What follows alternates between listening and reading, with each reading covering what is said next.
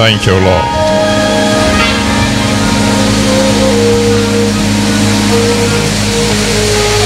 I want to encourage you to praise the Lord, because I told you at the beginning of this convention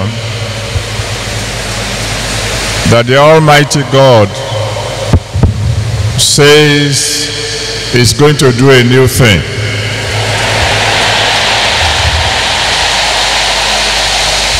Now today, for the first time in our history,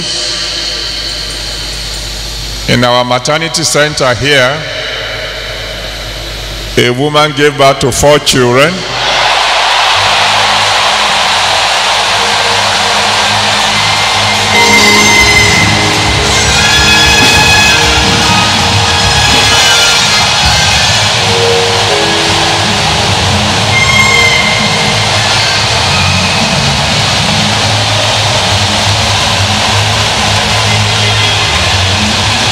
Go ahead, bless His holy name. Give God all the glory. Give Him all the adoration. He's worthy to be praised. He is a great God. He is the Almighty. There's nothing He cannot do. He is a God who can do a new thing. And this is just the beginning. This is just the beginning.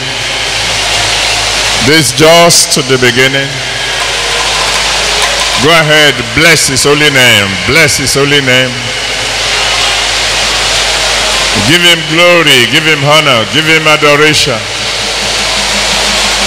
Oh, Father, we want to bless Your holy name. We want to give You glory. We want to give You honor. We want to give You all adoration. Thank You for all the testimonies. Thank You for doing a new thing in our midst. Thank You, Lord. Thank You, Lord. Thank You, Lord. Blessed, blessed, blessed, blessed be Your holy name. We worship You. We magnify Your holy name. You're worthy to be praised. You're worthy to be adored. You're worthy to be magnified. Blessed be Your holy name, Lord. Blessed, blessed, blessed, blessed be Your holy name. Blessed be Your holy name, Lord. We give You all glory. We give You all honor. We give You all adoration. Oh, thank You, Father. Thank You, Father. Thank You, Almighty God. Thank You, Lord. Thank You, Father. Thank You, Lord. Oh, we worship You. We magnify Your holy name. Thank You, Daddy. Thank You, Daddy. Thank You, Daddy. Glory be to Your holy name. Thank You, Father. Thank You, Lord. In Jesus' mighty name we have worshipped. I want you to pray a very special prayer tonight. Lift your voice to the Almighty God and say, Father, remember me too and do something new in my life. Go ahead, talk to the Almighty God. Remember me too and do something new in my life. Do something new, something great, something wonderful, something divine, something miraculous.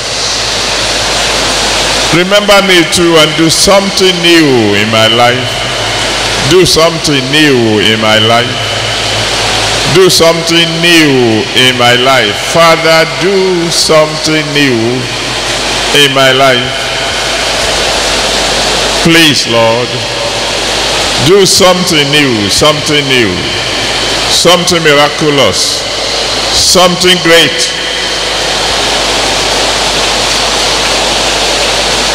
Something divine,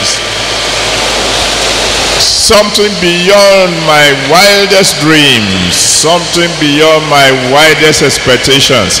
Almighty God, do something new in my life tonight. Thank you, Father. Glory be to your holy name. In Jesus' mighty name we have prayed. You are the mighty God, the great I am. Hallelujah. Hallelujah. You are the mighty God, the great I am. Hallelujah. Hallelujah. You are the mighty God, the great I am. Hallelujah. Hallelujah. You are the mighty God, the great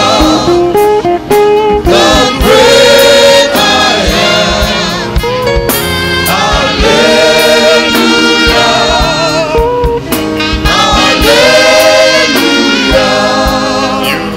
Hallelujah. You are the mighty God, the great I am. Hallelujah. Hallelujah. You are the mighty God, the great I am. Hallelujah. Hallelujah. Mighty God, the unchangeable changer, the rock of ages, the lion of the tribe of Judah, wonderful counselor, everlasting Father, mighty God, Prince of Peace, Alpha, Omega, the beginning, the ending, the one who is, the one who was, the one who is to come, the Almighty. Glory be to your holy name. Father, glory be to your holy name. Thank you for what you've already done in our midst. Thank you for what you will do tonight. Thank you ahead for what you will do tomorrow. Please accept our thanks in Jesus' name. We cover all the testimonies in the blood of the Lamb. Let them be permanent in Jesus' name. And all over the world, in all the various viewing centers, in all the homes of those who might be watching online, by television, by radio, by any means possible. Tonight, Lord, do something new in the lives of all of us. Something great, something wonderful, something miraculous, something unique. Do in our lives in Jesus' name. And at the end of it all, take all the glory and give us the blessings. In Jesus' mighty name we have prayed. Amen. And let somebody shout hallelujah.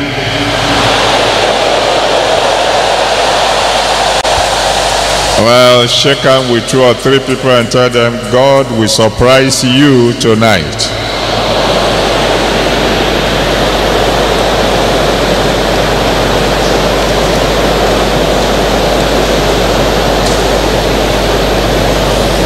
And then you may please be seated. Well, just like I told you, a woman gave birth to a set of 4 children, 3 boys and 1 girl. Tonight, the devil shall flee. Say it loud and clear, the devil shall flee.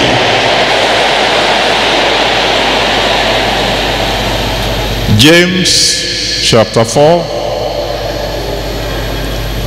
verse 7.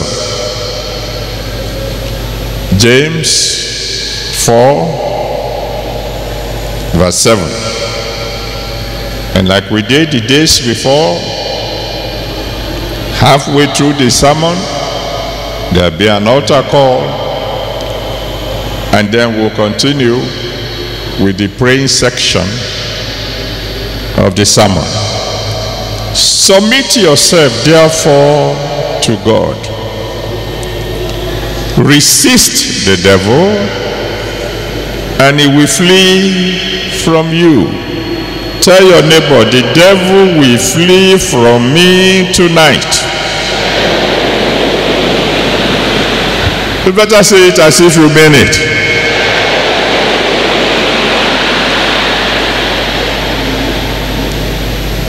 There are 2 principal forces in the world: darkness and light, curses and blessing. It will interest you to know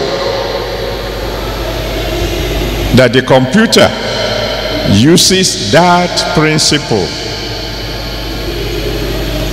darkness, light, in, out, on, off.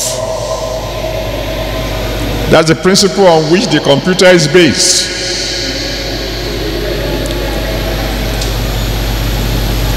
The joy of it is, no matter how tiny the light, it will overcome darkness. That's why I'm sure that I'm talking to some overcomers here tonight.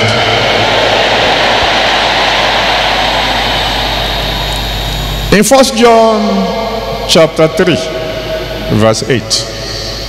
1 John chapter 3, verse 8. The Bible says the Son of God was manifested to destroy the works of Satan. In the name that's above every other name, all the works of darkness in your life shall be destroyed tonight.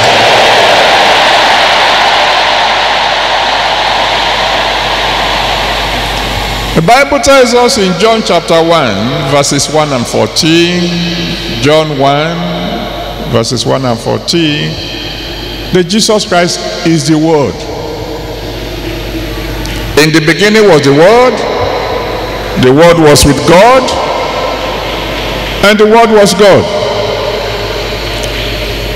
And the Word became flesh and dwelt among us.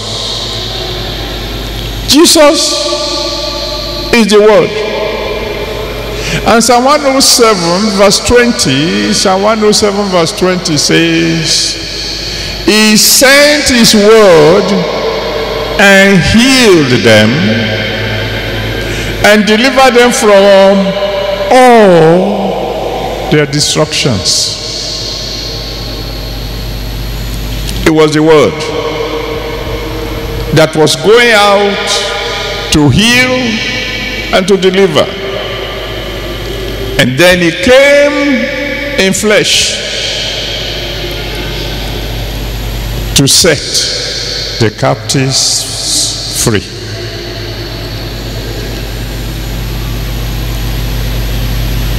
The Bible says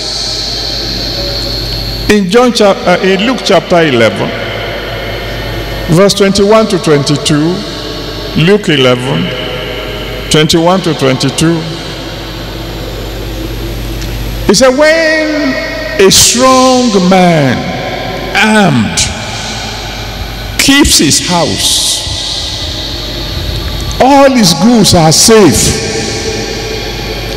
But when a stronger than he comes upon him and overpowers him, then he can take away everything he has. I want to announce to you tonight, the stronger man is here. And his name is Jesus. Let me hear you shout that name loud and clear.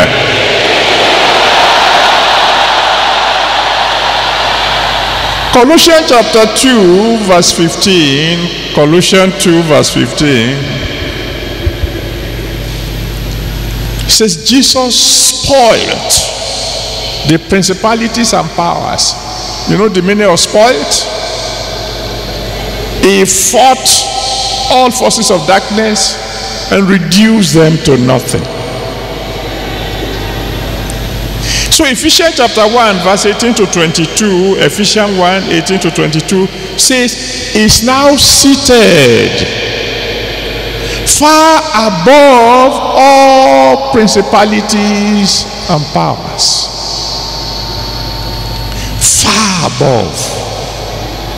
Far above witches, far above wizards, far above herbalists, far above the devil himself.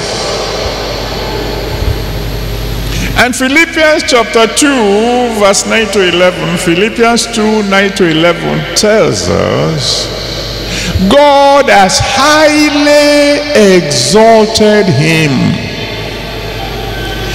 and has given him a name that is above every other name, that at the name of Jesus every knee must bow.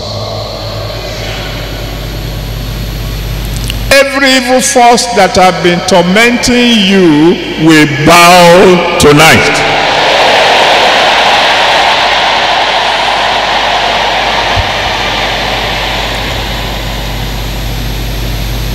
They must bow to the name of Jesus. I don't say they will bow to you. I said they will bow to the name of Jesus. You remember the testimony of one fellow who got so full of demons he couldn't even sit down. He could only lie down helplessly. He wouldn't eat, he wouldn't go to the bathroom, he was just a vegetable. And they carried him to Ebute Metta. And when they brought him in and they told me the story, I said to him, young man, I want to pray for you.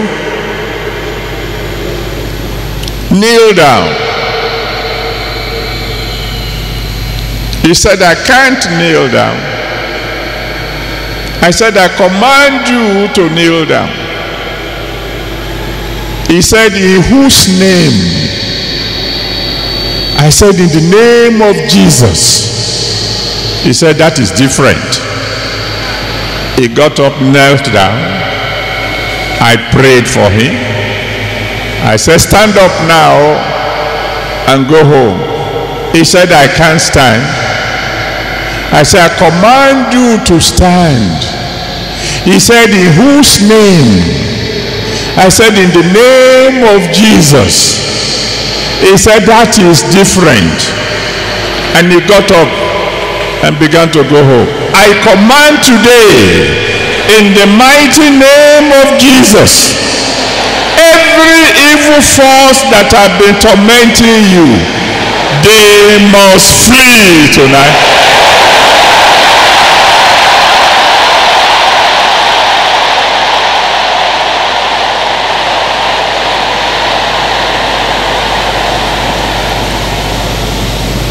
In Mark chapter 1, verse 23 to 27, Mark 1, 23 to 27. The Bible tells us that Jesus came into the temple and saw there a man with an unclean spirit. As soon as he came in, the demon recognized who has come in and began to yell. Well, Jesus told him to shut up and get out, and he obeyed. In Luke chapter 8 verse 1 to 3, Luke chapter 8 verse 1 to 3, the Bible mentioned a woman called Mary Magdalene who had 7 demons. Jesus set her free. In Mark chapter 5 verse 2 to 15, Mark 5 verse 2 to 15, the Bible talks of a man who had a legion of demons. And according to Bible scholars, a legion means at least 6,000 demons. One word from Jesus Christ, and they all fled.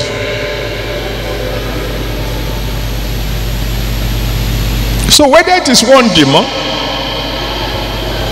or 7 or thousands, one word from the commander-in-chief of all the host is going to send them packing tonight.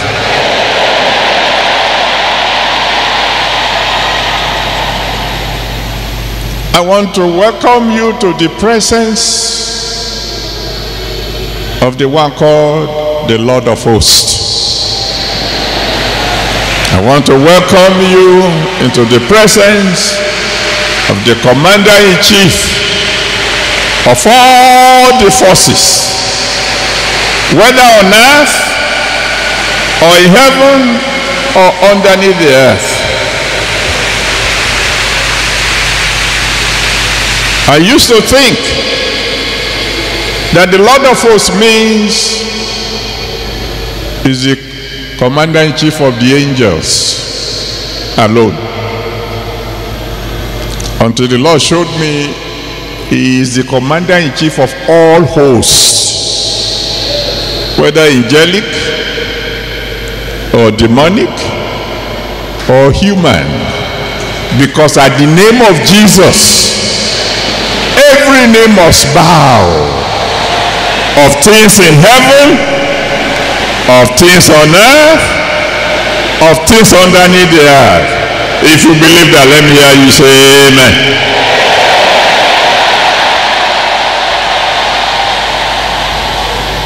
I'm trying to prepare you for what God wants to do tonight. So fasten your seatbelts. So I want to remind you, those of you who have had the testimony, and tell those of you who have not had it before, of an incident that happened in one of the countries in Central Africa. I went to that nation for a program, and we were going to the center where we will meet, and they gave me dispatch riders to clear the way for me because the traffic is a little worse than that of Lagos. And so we were going, and the traffic was tough, and it looks clear that we are going to be late. Because in this particular nation, that's why I'm not mentioning the name, it's as if the drivers just don't respect the policemen at all. So dispatch riders were going ahead, but they were not making any progress at all. All of a sudden, a madman came out of nowhere. And I mean, he was mad. You look at his eyes, you can see demons dancing, saliva trooping out of the corner of the mouth, everything. You know this is mad. And he came in front of my car, come to one driver, slapped the bonnet, and made a sign to the right. And the driver got out of my way quickly. Slapped the bonnet of the one on the left, a sign to the left. Within a short period of time, he had cleared the way for me, all the way to the end of the traffic jam. And when he finished clearing the jam, he came to my side of the car and bowed.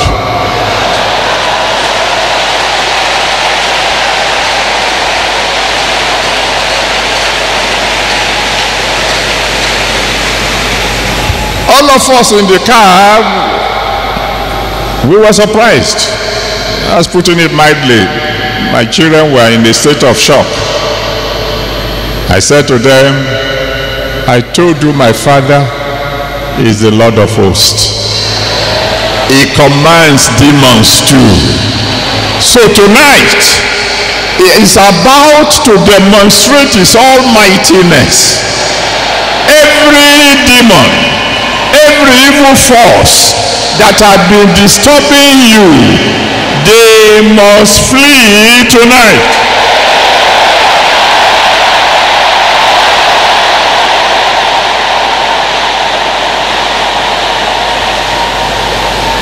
Now, to get the devil to flee, the Bible says we are to do two things. Number one, he said, submit yourself to God. Why? Because 1 John chapter 3 verse 8, 1 John chapter 3 verse 8 says, he that commits sin is of the devil. 1 John chapter 3 verse 8. If you are a sinner, you belong to the devil. And so the devil has a right to lay claim to you. And so if we begin to pray, and we are going to pray some dangerous prayers here tonight, and we begin to command the devil, he's likely to look at you and say, who are you commanding me when you belong to me? I mean, Acts of the Apostles chapter 19, you can read it from verse 11 to 17. Acts 19, from verse 11 to 17. The Bible tells us that God performed special miracles by the hand of Paul, so that from his body aprons, handkerchiefs were taken to the sick, and devils see his handkerchief coming and run. It's there in the Bible. Then some people say, oh, is it how easy to get rid of demons? So several of them, children of the same father, saw a madman, and they said, in the name of Jesus that Adeboye preaches, that Paul preaches, we command you, get out. And the devil said,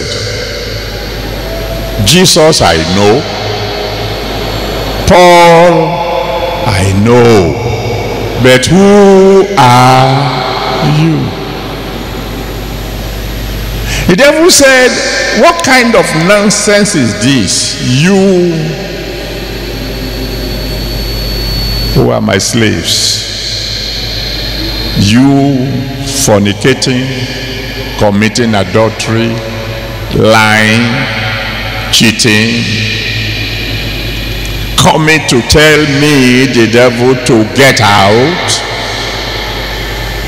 The Bible said he pounds on them, gave them thorough beating, stripped them naked, so that they jumped out of the window. Tonight we are going to command the devil, you and I. We're going to do something new. We're going to pray some new prayers. We're going to clear the devil from our homes, from our lives, from our offices, from our churches. But you can't join us unless you belong to Jesus Christ. You cannot be insane and begin to command demons to move. So I'm calling on those of you who have not given your life to Jesus Christ, those of you who are still living in sin up to this moment. I'm calling on you to run forward and come and surrender your life to Jesus Christ. Let the blood of Jesus wash away your sins. Become a child of the living God, so that when we go to war against the devil will be able to say, Jesus I know, and I know you too. Because some of you are very, very far away. I'm going to count from 1 to 20.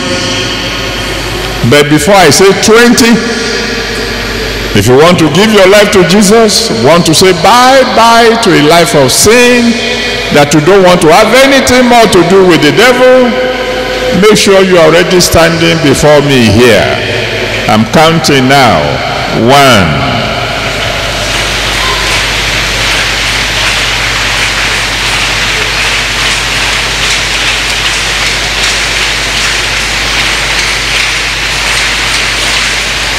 Two.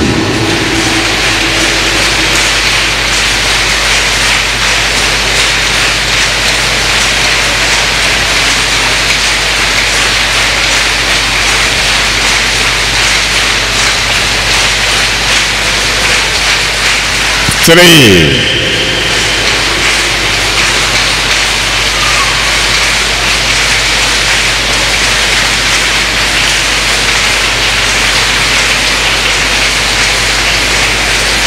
4.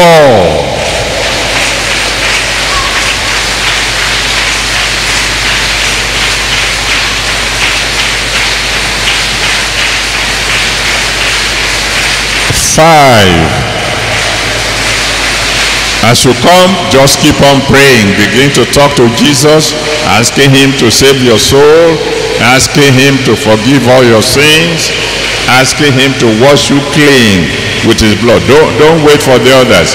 You just keep on praying even as you come. 5.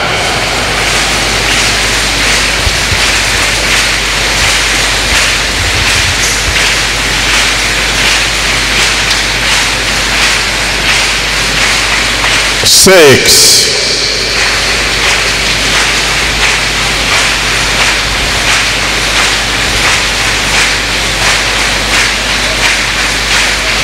7,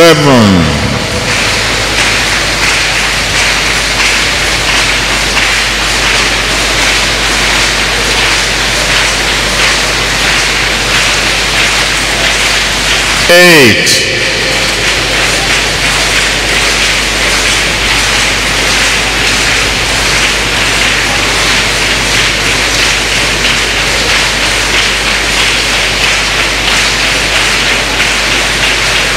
9,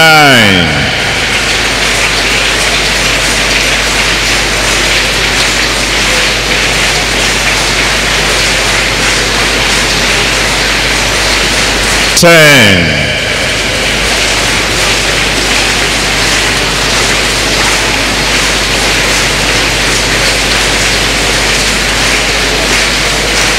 11,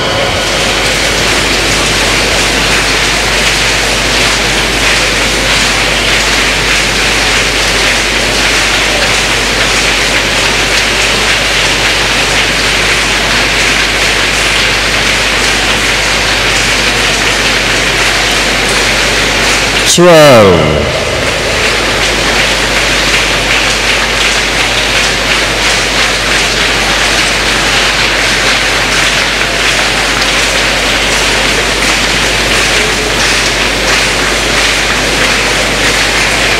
13,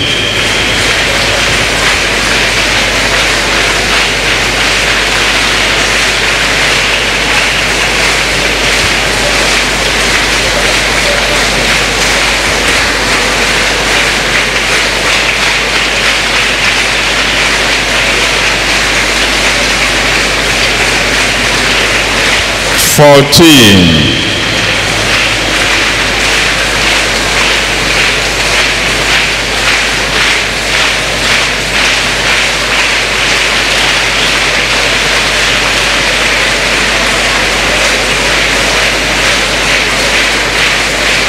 15,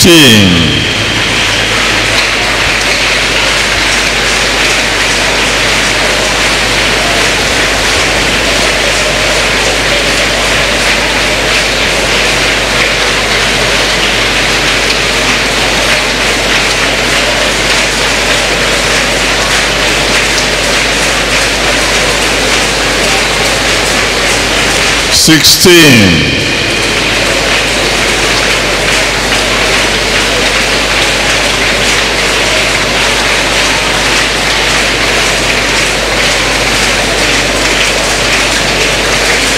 17,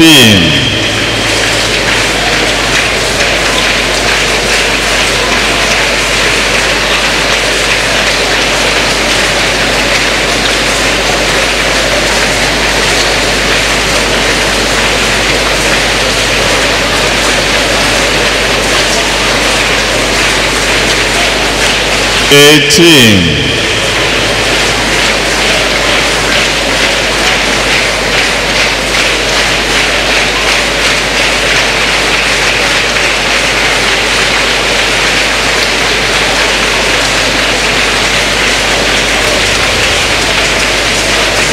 19. Those of you on the way, keep coming, keep coming. Counselors, please move very quickly. And the rest of us, please, let's stretch our hands towards these people and intercede for them for just 2 minutes. Let's pray that the one who saved our souls will save their own souls also. Please pray for them, that the blood of Jesus that cleanses from all sins will wash them clean tonight. Please intercede for them. Those of you who are on the way, you have to really hurry up now, because I have to pray for salvation in a moment. And if you're already coming, keep coming. And the rest of us, please, let's intercede for these people for just another 1.5 minutes.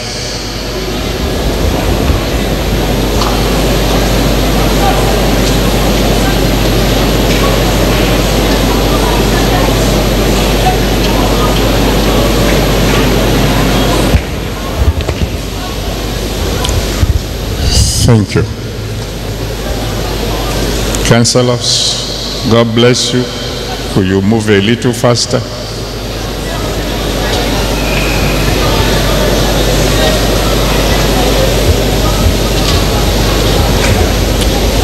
Oh, thank you, Lord. Those of you on the way, please hurry up. You are almost there. Finish the journey quickly.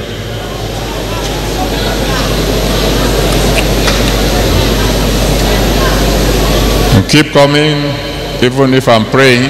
Just make sure you get there before I finish praying. Keep coming. In Jesus' mighty name we have prayed. Savior, I bless your holy name. I thank you for your word. I thank you for bringing these people to Jesus Christ. Now please, Daddy, remember your promise that whosoever will come unto you, you will no wise cast out. They have come to you now, Father. Please receive them in Jesus' name. Save their souls in Jesus' name. Let your blood wash away all their sins in Jesus' name. Write their names in the book of life in Jesus' name. And don't let them ever go back to a world of sin in Jesus' name. From now on, Father, anytime they call on you, answer them by fire. And let them serve you till the end. In Jesus' mighty name we have prayed. Amen. Now those of you in front, let me hear you shout hallelujah.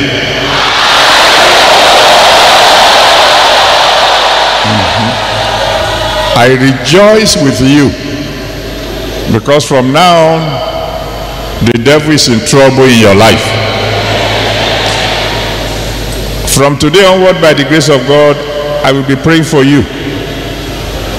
And so I'm going to need your names, your address, and your prayer requests. There are counselors all around you. They will give you cards, which I want you to fill very quickly and return to the counselors, and then you'll be able to go back to your seats. Now, while our new brothers and sisters are busy filling their forms, the rest of us will continue. The Bible says there are two things we must do if we are to get the devil to flee. The first one is to submit to God. Thank God, many of us have submitted our lives to Jesus. The second thing is to resist the devil. We're to resist the devil, like I've told you earlier on, in the name of Jesus. Because in Mark chapter 16 verse 17, Mark 16 verse 17, the Lord himself said, "These signs shall follow them that believe. In my name they will cast out devils." That's the first thing he said we will do in his name.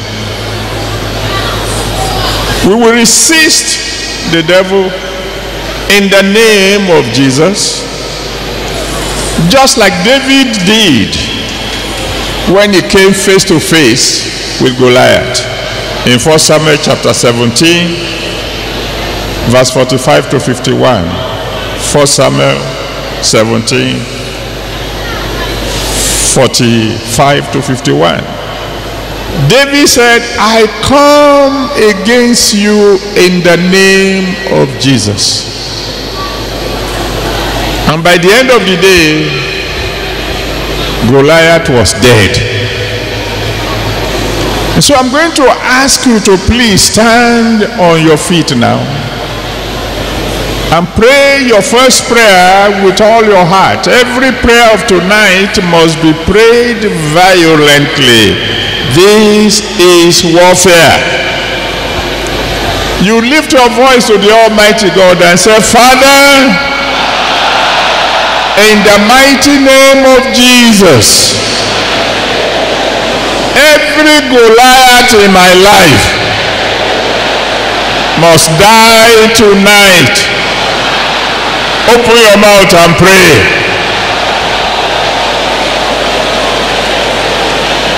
In the mighty name of Jesus, every Goliath that may still be left in my life must die tonight. And come against every Goliath. Whatever the name, whatever the nature in my life, every Goliath must die tonight.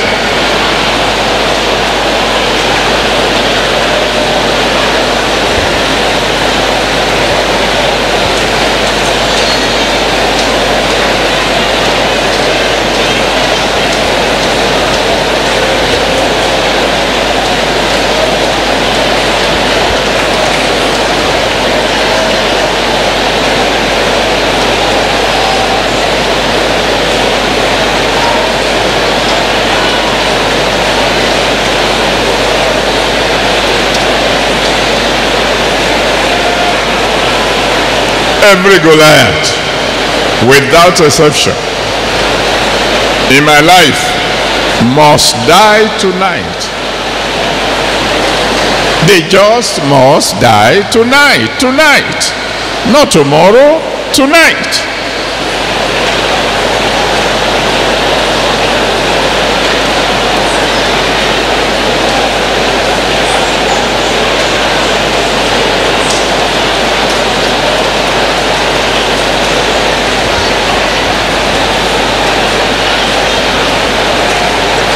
Thank you, Father.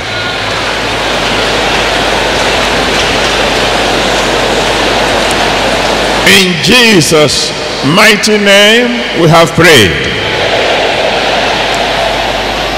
Before we proceed further, I want to pray a prayer for you. Lift your hands to the Almighty God. My Father, my God, the Lord of hosts himself, I come before you tonight as your representative to these people. I ask, Lord, that every one of them be covered in the blood of the Lamb.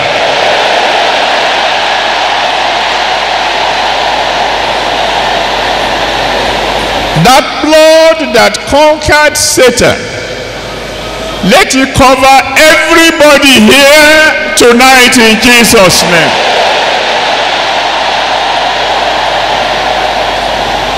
As we go to war against the devil in your name, Father, let the devil flee in Jesus' name. Thank you, Father. In Jesus' mighty name we have prayed. Amen. Please be seated. Now, I know some of you will say, but Daddy, I am not demon possessed. The devil does not have to live in you to torment you. And I'm going to give you just a few illustrations to show you how the devil can disturb you without necessarily living in you.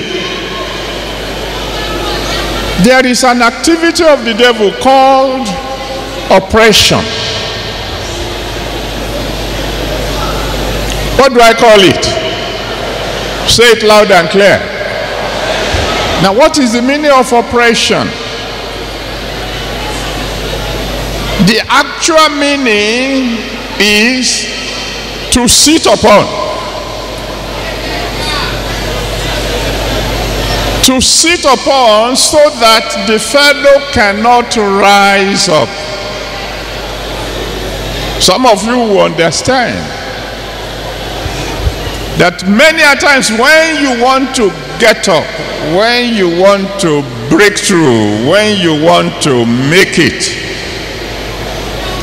it is as if a certain force will smash you down. In Luke chapter 13, verse 11 to 13, Luke 13, verse 11 to 13, the Bible gives us an illustration of a woman who was bent double. And no matter how hard she tried, she just couldn't stand straight. Why? Because there is a spirit holding her down.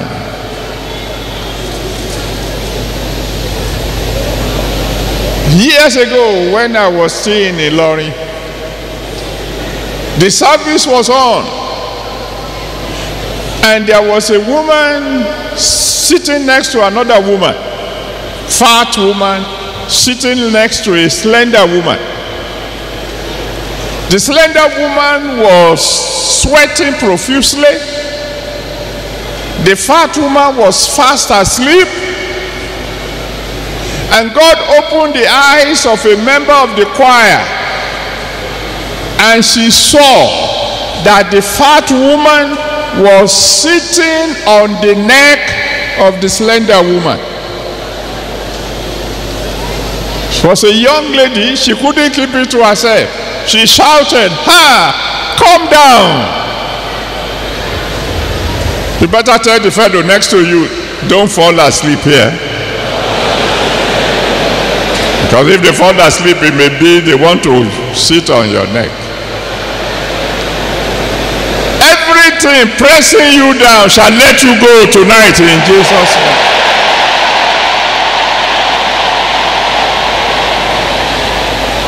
You know the testimony of a young man, over 50 years old, highly educated, the principal of a school, and was unmarried, simply because he just couldn't open his mouth to say to a girl, "I want to marry you." Anytime he tried to say so, something would shut him up. You've heard the testimony. Until God intervened. God will intervene in your affairs tonight. They thought he was impotent. They didn't know there was a force pressing him down, sitting on top of him. The moment God set him free, within 6 months, he got married. 9 months from the day of wedding, he had a set of twins, 2 boys.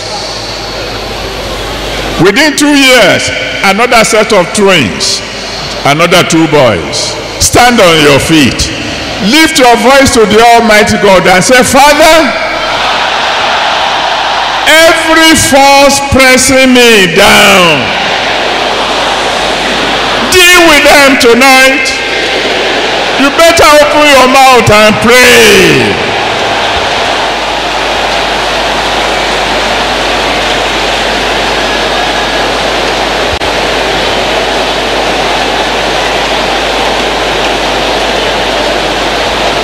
Every force that each time I want to rise, will be pressing me down. Every force that is not allowing me to climb, every force that is not allowing me to soar, Lord God Almighty, deal with them tonight. Deal with them tonight.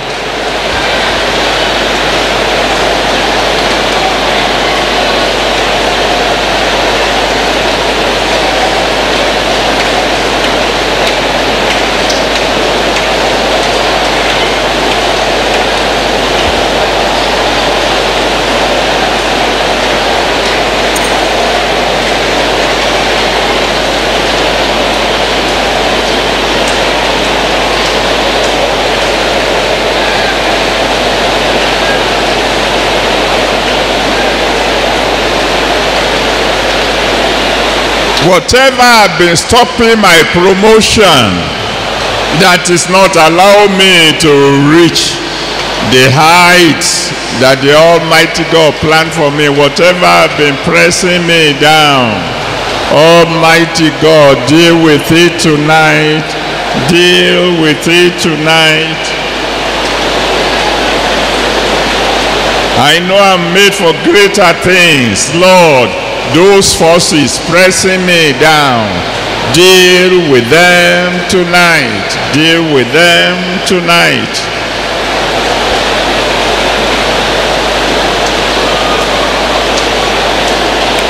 Thank you, Father.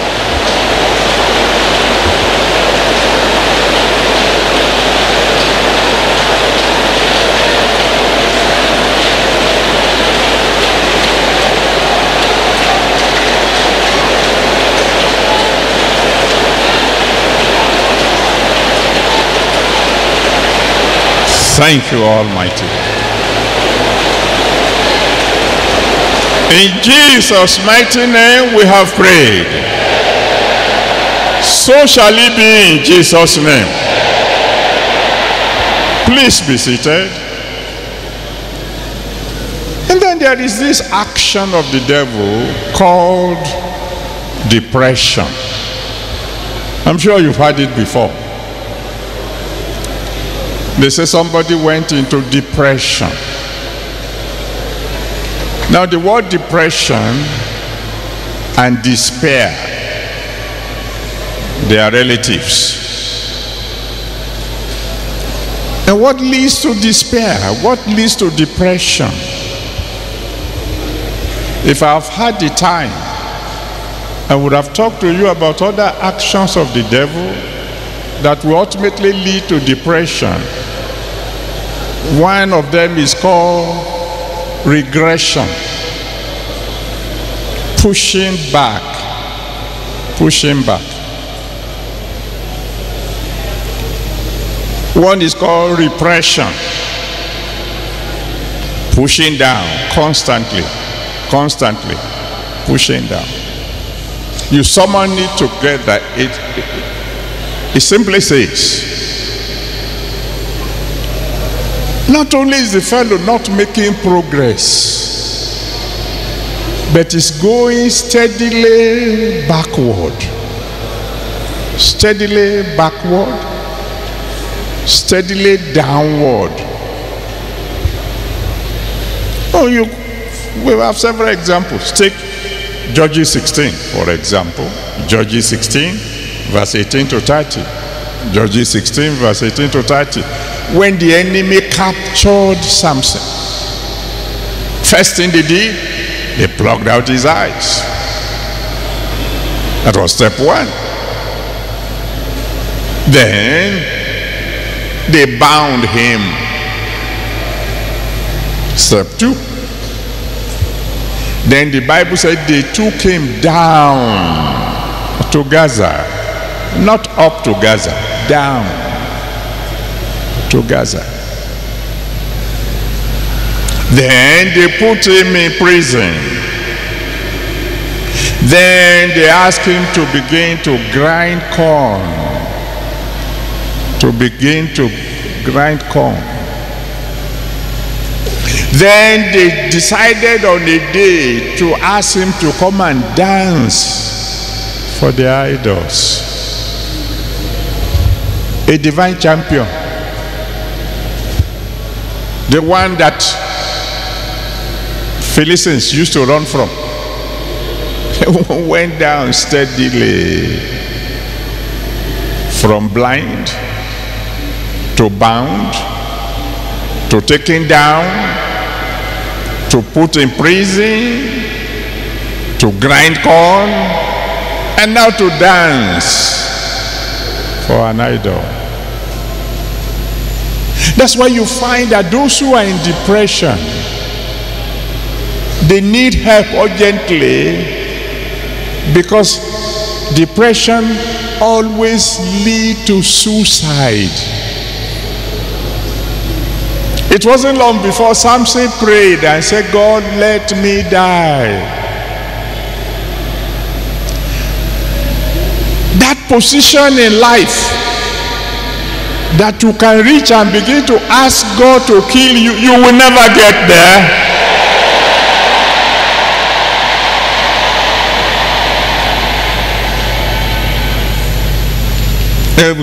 There are other examples, but I think that one is enough.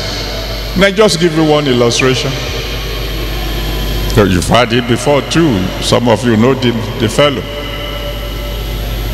It's an uncle of mine, an engineer trained in Britain, very successful, had a big company of his own. Then the tide turned,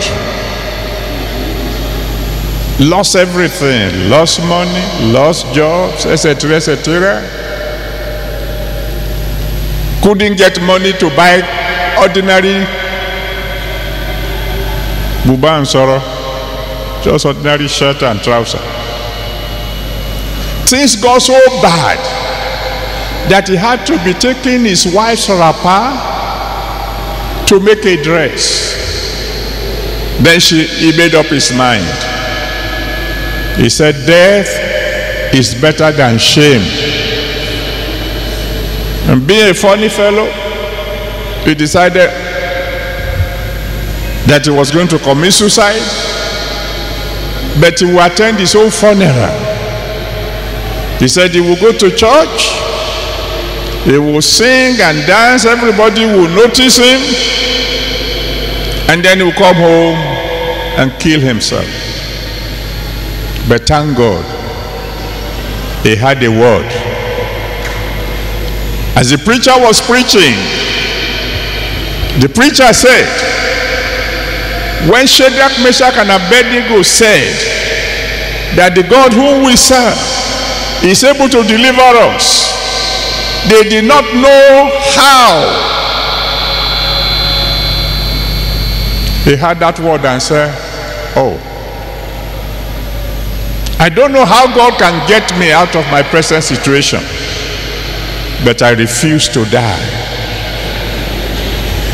The day he was sharing his testimony, he has just bought 14 cars for his employees.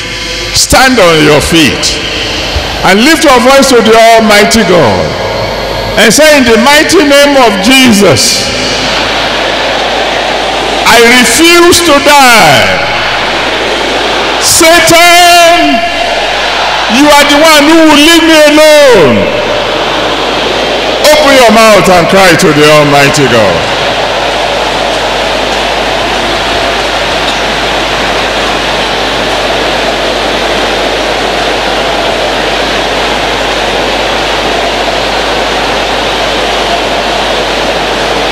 I won't die. I'm going to live to declare the glory of God. Satan, you are the loser. I am the winner. I'm a champion of the Most High God.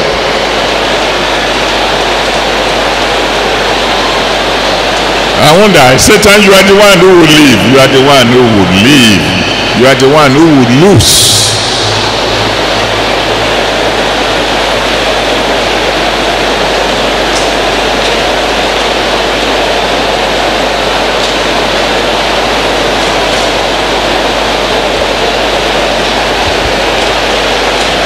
Thank you, Father.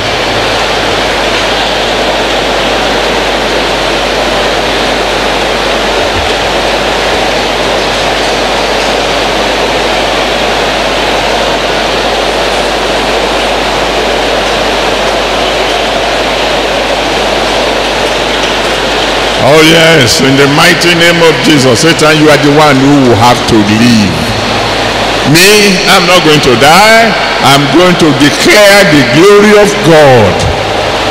The tide has to turn for me, and it's turning tonight, Satan. You are the loser. I am the winner.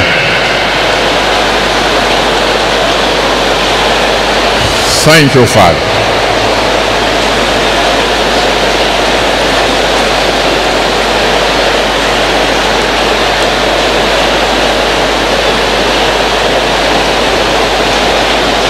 In Jesus' mighty name we have prayed. So shall it be in Jesus' name. Please be seated. Let me talk very briefly about something called obsession. That's another act of the devil. Obsession. It just gets you to focus so much on something, a harmful habit, to the exclusion of others. Just one. Take Solomon. 1 Kings chapter 11, verse 1 to 4. 1 Kings 11, verse 1 to 4. Solomon's obsession was sex. That's it. Sex. You know how many wives he had? 700 only. Now when you read that casually and you don't meditate on it, you don't know what it implies. If this man were to sleep with just one wife and one of the wives once in a year,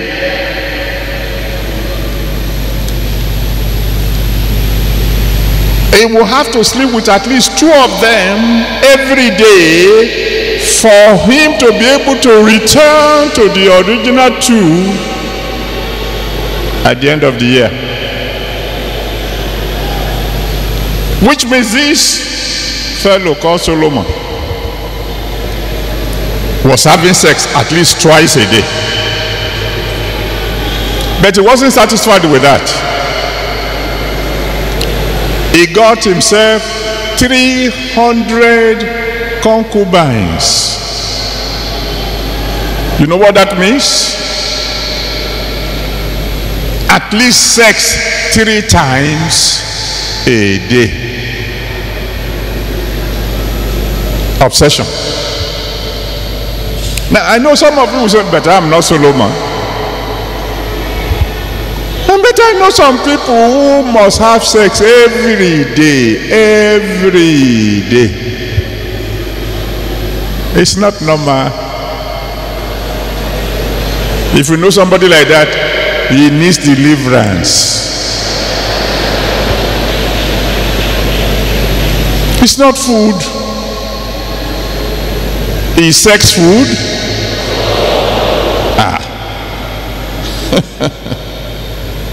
If you know anyone who must have sex every day, bring him for deliverance. But some people it's not sex. Some people it is food. And you don't have to look far to find them. The mouth must keep going. Every time they must be chewing something. Must be chewing something. If the mouth stops, they become uncomfortable. It's not them, it's the devil. For some people, it is speaking. In fact, one of the ways you know somebody who is in serious trouble with the devil is that they keep talking. They don't know when to stop. And I just give you one illustration because, I mean, you yourself by now, you begin to guess what is your own obsession. A lady came and said, Daddy, I need to see you. I said, oh, you are welcome.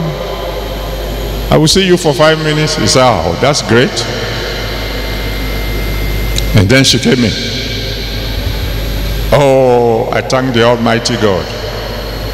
I've been trying to see you now for 6 months. The first time I came, they told me you went to India. Second time I came, they said you went to America. The third time I came, they said you went to Australia. I understand, I know you are doing the work of God, but you must be a very busy man. Oh, you are really very difficult to see. I say, all right. Now you have seen me. Oh yes, I thank God that I've seen you. I know my problem will be over now. And I said, what is the problem? Okay. I'm about to tell you now. It's actually not a problem, because I know Jesus Christ has the ability to solve all problems. And now that I've seen you, all you have to do is just pray for me and the problems will be over. Okay, so what is the problem? Oh, that's what I'm about to tell you, sir.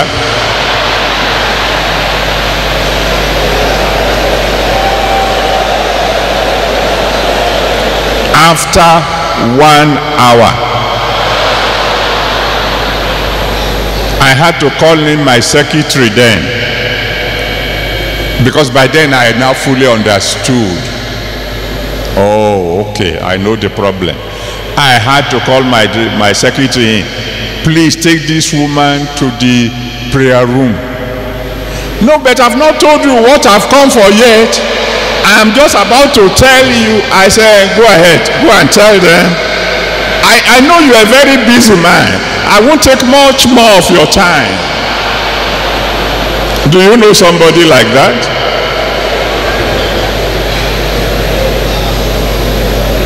No, you may think I'm joking. I'm not joking. One KBC friend of mine, gone to be with the Lord now, will tell you, if you ask him of a particular woman, when the woman phones, after KBC had done the greeting, he will place the phone on the table and continue to do whatever he's doing. After 1 hour, you pick up the phone and say, so that is so, and then place the phone down again, because the woman is still. Stand on your feet and say, Father, whatever is my own obsession that is contrary to your will, take it away today. Go ahead, talk to the Almighty God. You know me, Lord, you know me more than I know myself. Whatever is my obsession that is contrary to your will, take it away. Any form of obsession, Lord, in my life, take it away. Take it away.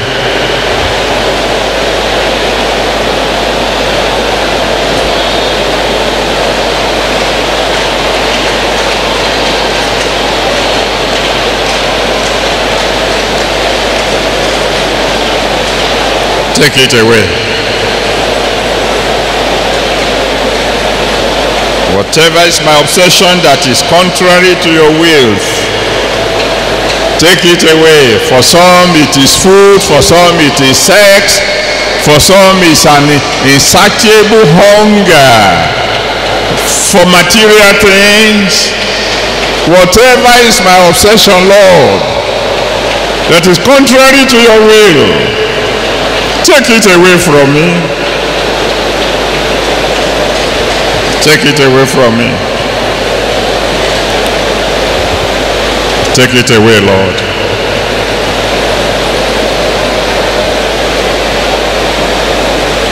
Thank you, Father.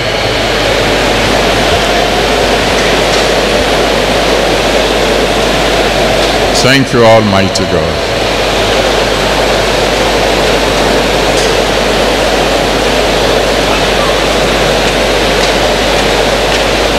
In Jesus' mighty name we have prayed.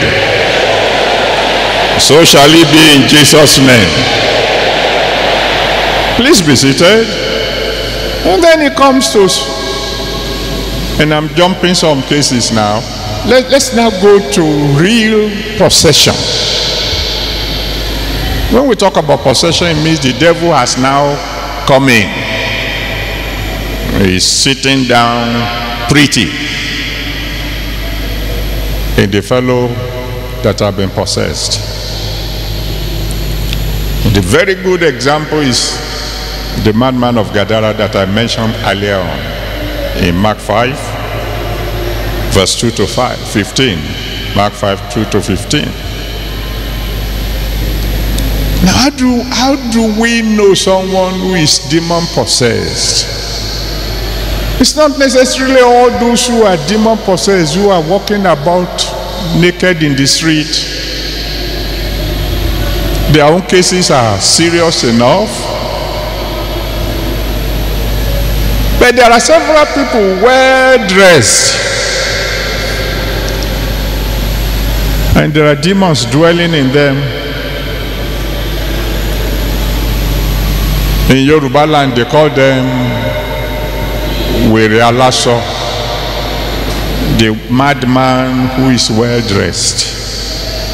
And their cases are far more serious, because I mean, if you are sick and we know you are sick, it's easy to help you.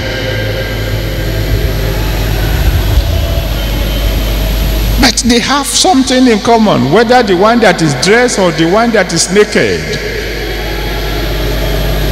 They engage in self-destructive habits.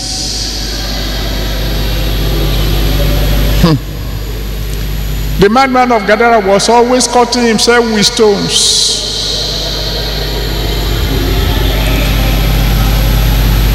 And you find people who see it written clearly on the packet of cigarettes. Smoking is injurious to your health. And they chain smoke. When you say to them, why are you doing this? They will tell you, man shall die by something. Some people will die by bullets, some people will die by accident. They said they want to die by smoking. Some people get drunk steadily. Some people are hooked on cocaine. They know this thing is frying their brain, but they keep on doing it because a demon is sitting inside. In the example we gave you in Mark chapter 1 from verse 23, that man with an unclean spirit, he was in the church. Jesus met him in the temple. That tells you one thing. The fact that somebody is in church doesn't mean he's free.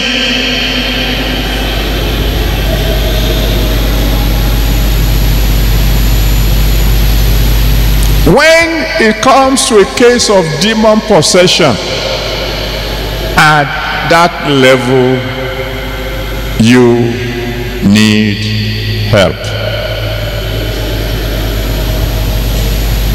You need someone with the right anointing to set you free. And you shall be free tonight in Jesus' name.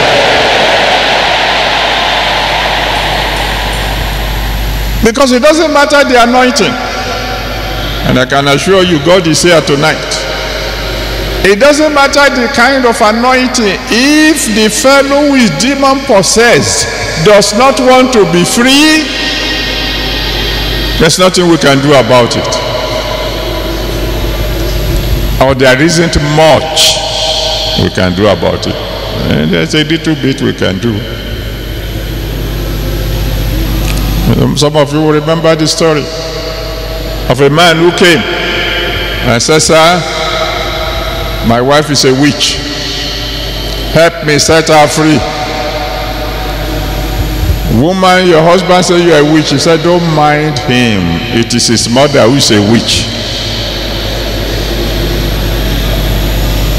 So I said, "What shall we do now?" And then the Almighty God gave me a word of wisdom. I said to the woman, "I am not saying you are a witch. I don't believe your husband. But let me pray a prayer and say, if there is any evil force dwelling in you, we bind that force, so that that force will no longer be able to disturb your husband. But if there's nothing evil in you, oh, may the Almighty God bless you. Shall I pray the prayer?" She said, "Go ahead, pray." I said, "Good." But I said, "I warn you, if we bind that evil force in you, if it is a snake," I don't know why I said snake, "it won't be able to go out to hunt. It will stay inside you and begin to eat from inside and begin to defecate inside." And he said, "Pray." I said, "Good." So we prayed. 3 months later, when the husband brought her back, she was bloated, almost 3 times her normal size, because the demon in her couldn't go out and began to poison her from the inside. At that stage, she was ready to be free. So we want to pray a dangerous prayer. We want to ask God that if there is anyone close to us who is harboring any evil force and does not want to let that force go, that the Almighty God will bind that force. Are you ready to pray the prayer? Lift your voice to the Almighty God and say, "Father, if there is anyone close to me harboring an evil force and does not want to let it go, Father, bind the evil force tonight. In the mighty name of Jesus, I command that such an evil force be bound right now." If the fellow is not ready to let the evil force to go, I decree, Lord, that the evil force be bound, bound, bound.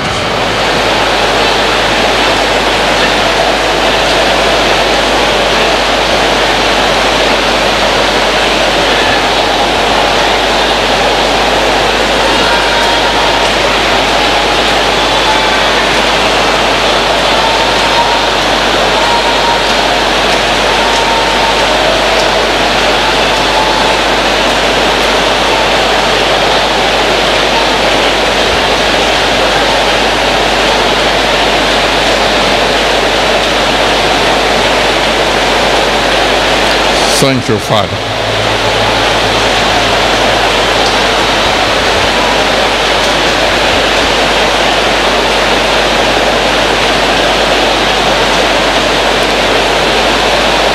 If there's anyone close to me, if there's any wolf in sheep's clothing harboring an evil force that is working against me, and he or she doesn't want the evil force to go, let the evil force be bound. In the mighty name of Jesus, bound.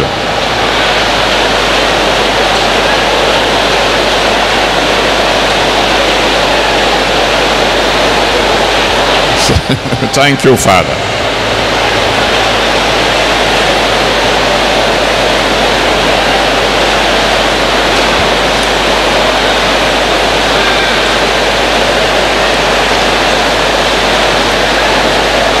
In Jesus' mighty name we have prayed. Now while you are still standing, you're going to pray another prayer. And say, Father, if I am the one, and I have this evil force in me that I don't know, every plant you did not plant, uproot it tonight. Go ahead, talk to the Almighty God. Every plant you did not plant in me, Lord, uproot it tonight. Uproot it tonight.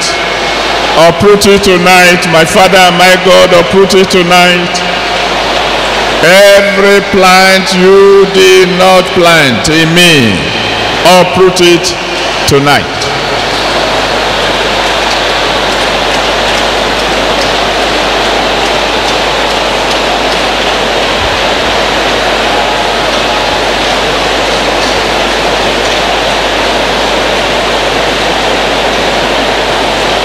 Uproot it tonight. Every plant that you have not planted in me, Lord, uproot it tonight. Uproot it tonight. Uproot it tonight. Almighty God, every plant that you have not planted in me, uproot it tonight.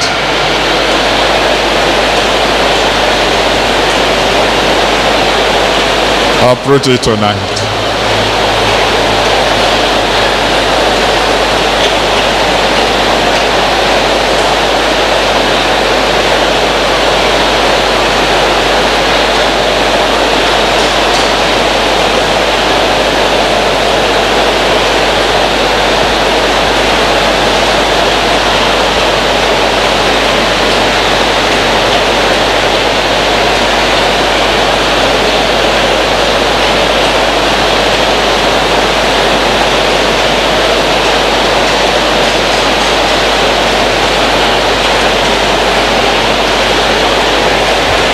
In Jesus' mighty name we have prayed.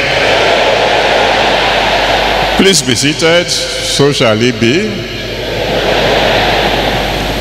I'm about to close. But there's a case worse than demon possession.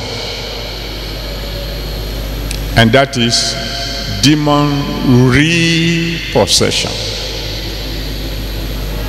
I mean, somebody was possessed, was set free, and for your information, many of you are already free.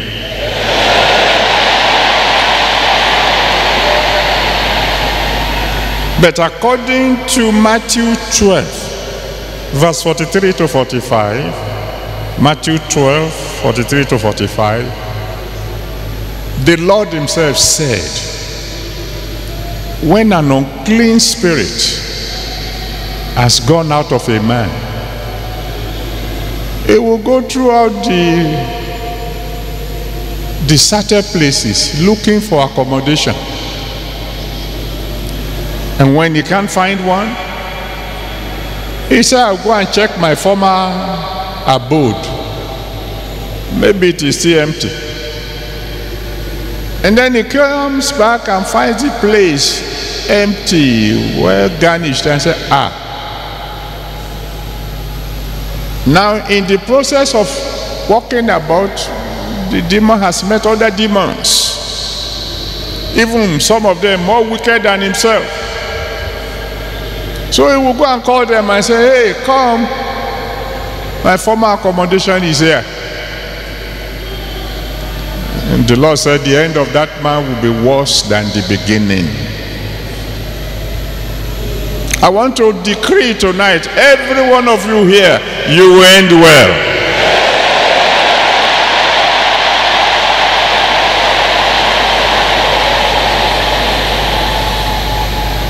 I just give you one or two examples, and we pray one or two prayers, and you'll be on your way. Some of you, some of the elders here will remember a man. They brought him to a Butemeta. Every part of his body was as stiff as a rod. He couldn't bend the hand. He couldn't bend the legs. Everything was stiff. He came. We recognized that this is not something medical. We prayed a simple prayer. And the one who came is carried in stiff as anything.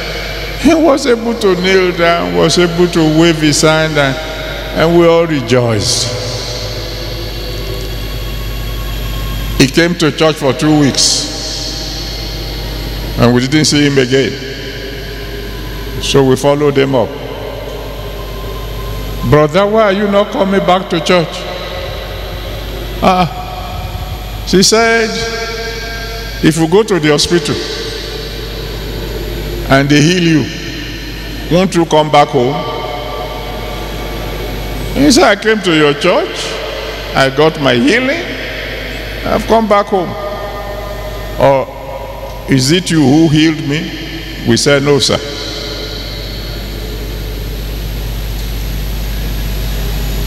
It wasn't a month after that, I was driving from the University of Lagos going to my house, and I saw the same man. The hand straight, the legs stiff. This time now, even the mouth is open and cannot be closed. The end is worse than the beginning. That's one example. Give you another. You've had this before. A man had an obsession. He wanted to be rich. He must be rich, he said. So he got somebody who told him, if you swallow this particular charm, you will be stinkingly rich. But you will die in 7 years. Oh, he said, that doesn't matter. At least I would have enjoyed for 7 years. So he swallowed the charm. And instead of money, nothing came. But whatever he swallowed began to bite him in the inside.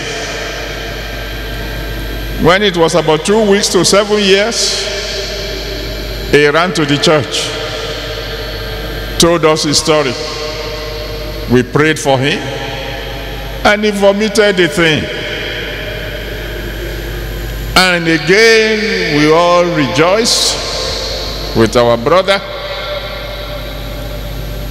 But then after some time, we didn't see him again. So we decided to follow up. Brother, what happened? We have not seen you again. He said, they told me that I swallowed the first one wrongly. You mean you have now swallowed the second one? He said, I must have money. I just must be rich. And this time, money came. And when it was approaching 7 years, he thought he was clever. He said, whatever it is that is going to kill me can only kill me in Nigeria. It can't follow me to Britain. So he jumped on the plane. He said the weather there is too cold for the demons in Nigeria. He died on the plane. I want you to stand on your feet, please, and cry to the Almighty God, Father, let me remain forever free. Open your mouth and cry to the Almighty God. Let me remain forever free, forever free. forever free, forever free.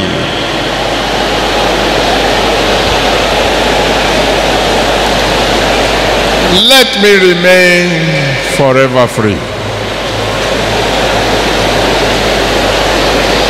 Let me remain forever free. Let me remain forever free till I see you in glory. Let me remain forever free.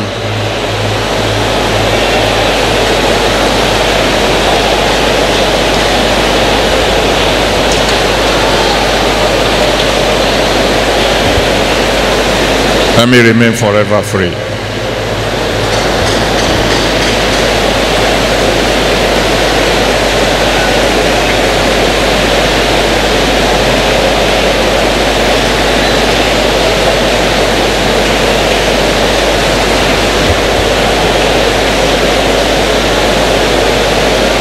Let me remain forever free for the rest of my life. Let me remain forever free.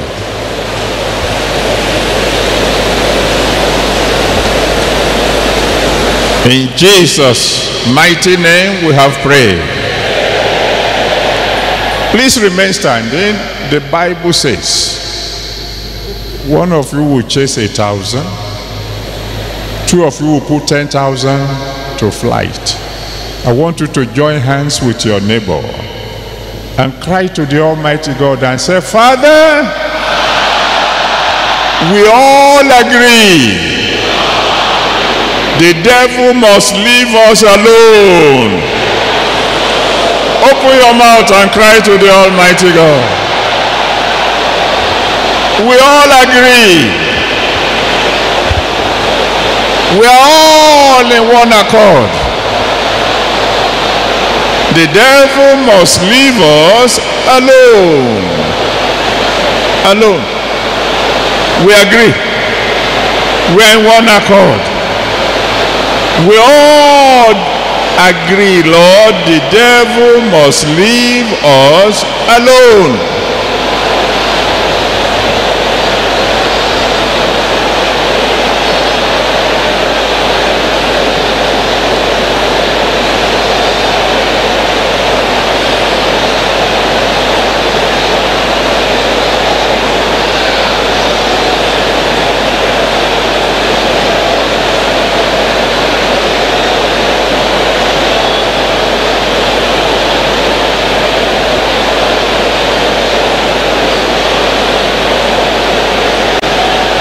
The devil must leave us alone. We all agree, Lord. Thank you, Father. Thank you, Almighty God.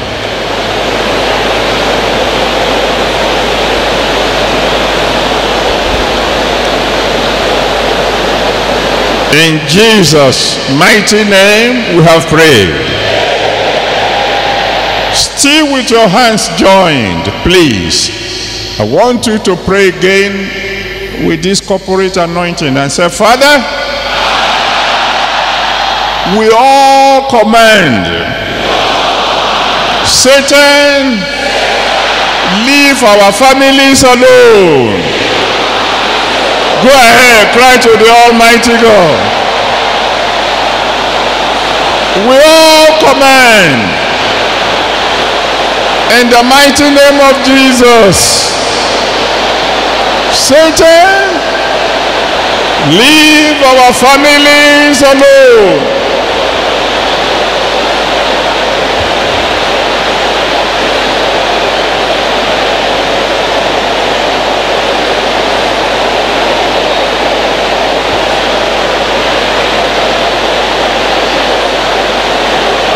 Leave our families alone.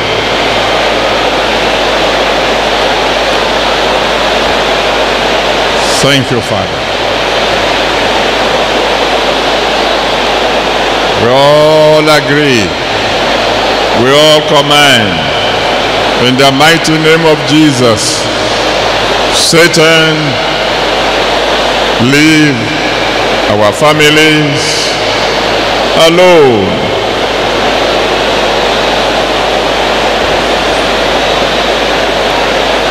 In Jesus' mighty name we have prayed.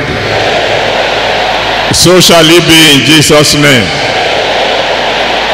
Now I'm going to pray for you in a minute. Just remain standing for just one more minute. To remain free, you must learn to witness. The madman of Gadara came to Jesus. Jesus said, no, go and tell the people what I've done for you. You must learn to serve. When God set Mary Magdalene free, she became a divine treasurer. Number 3, as quickly as possible, be filled with the Holy Spirit. Those 3 are very, very crucial, and you must make sure you get those points. Now I'm about to pray for you. Lift your hands to the Almighty God. In the mighty name of Jesus.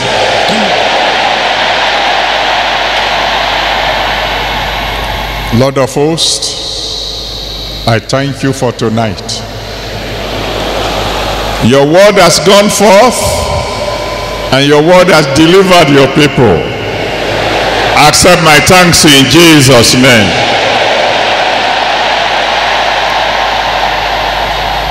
Father, it is in your name that I decree.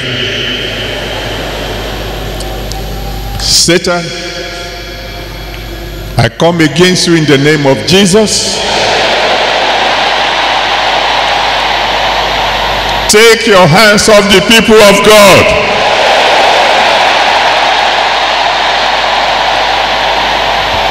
Take your hands off their marriages. Take your hands off their children. Take your hands off their businesses. Take your hands off their ministries. Satan, take your hands off in Jesus' name.